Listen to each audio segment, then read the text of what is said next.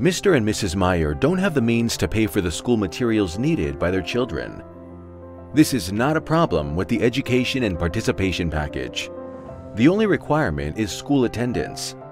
The school certificate must be submitted to the Social Welfare Office or Job Center at the beginning of the period of benefit payment or schooling. This can also be done digitally.